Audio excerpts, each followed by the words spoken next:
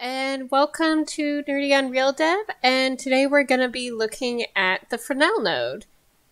And this is a little example I made. What this is this is a special type of material. This one is set up so that it rotates, but I'll also show you how you can make something that looks a little like this.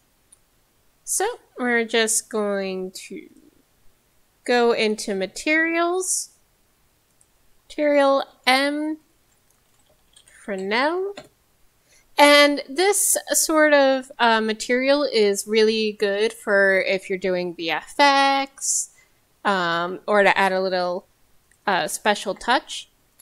So I right-clicked, made the material, and take it into the material editor. First thing we're going to want to do is turn the blend mode from opaque to translucent, which means we only have these nodes to worry about. So I'm going to right click, type in constant or cons, and I want a constant 3 vector. What this means is there are 3 values, number values, and this is generally used for colors. So I'm just gonna change this to a more fun color. Let's make this one a sort of sea green. Get that up there. And you can actually type in number values, or you can play with the wheel here. So that's a nice little sea green. Now we don't actually want to just stick this into base color. What we're going to do is grab a multiply node by right-clicking, typing in, I just type in this first part of the node name and you generally see it.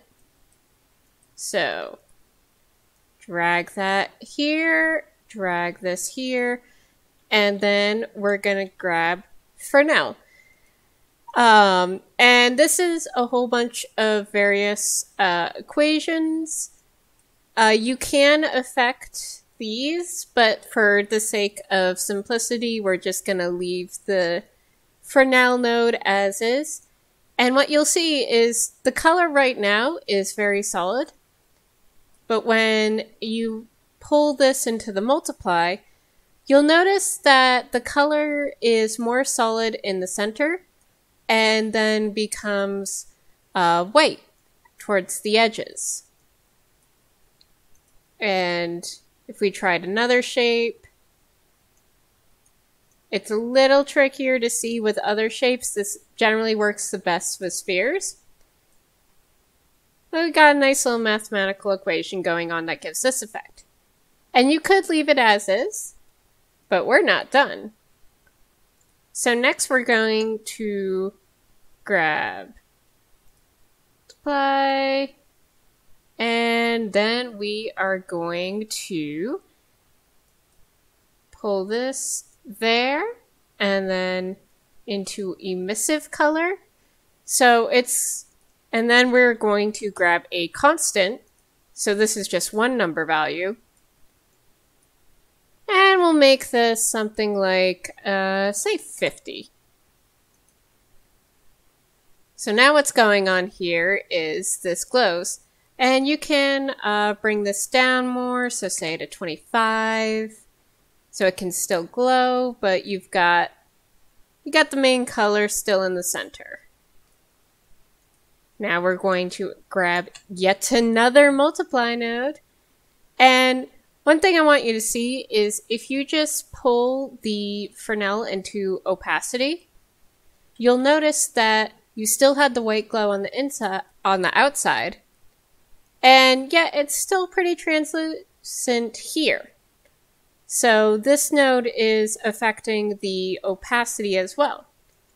But what we're going to do is we're going to do something fun. So we're going to pull this into multiply. That there. And then we're going to grab some pretty interesting nodes that can do some fun things with. So the rotator node.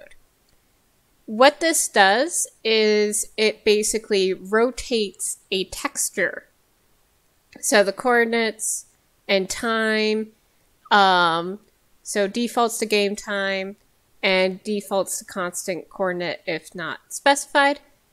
You can adjust these. For the sake of simplicity, we're going to leave those as is.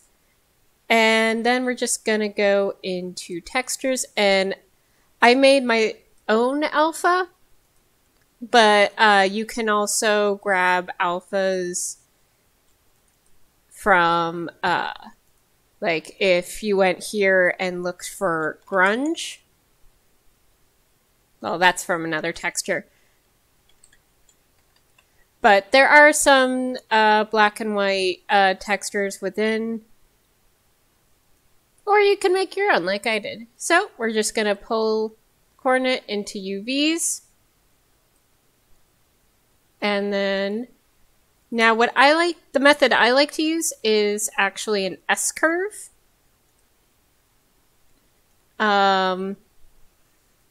I admit I don't quite know the equations that go into this, but I do know how it works. And pull this here.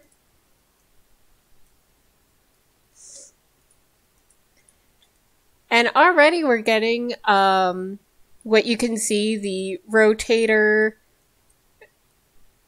the alpha is creating textures and the rotator is moving that, so you get more interesting effect. And by using a constant, you can drag that into power, and you can affect how much of the alpha is shown. So at the moment, nothing's really shown. If you bump that up to say 2, give it a sec, and then you can see more of the design of the alpha is being shown. And there you have it. You have one Fresnel node. As one little bonus, you can convert the color to a parameter. Just name it color. Don't leave caps lock on. And this way, if you save this, and what converting that into a parameter does is if you went back into the content browser and say you wanted to make an instance, so right click, create material instance. So Fresnel inst. You could double click on this, and it doesn't bring you to the editor, but what it does allow you to do is change certain parameters that you've converted. So here, color is one thing that can be changed, so you could change this to more of a blue. And there you go. Thank you for watching. Please like and subscribe and consider donating to my coffee. Have a good one.